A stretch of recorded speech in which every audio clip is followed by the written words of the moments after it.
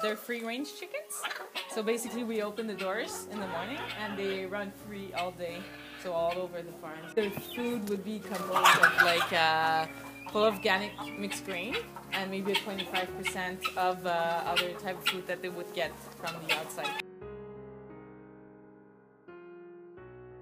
I always go around and say, hi, hello girls, you know, and I like to have this close relationships with the chickens and all the other animals of the farm, because for me it's all, we're all one.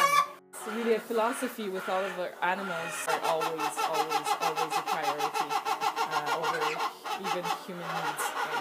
I do believe that if you give a lot of love to your animals, they will always like give you back a lot more and a lot more quality as well, because they feel comfortable and they feel loved. They are really satisfied, and we actually always run out of eggs for our clients. We're calling and reserving eggs like months in advance.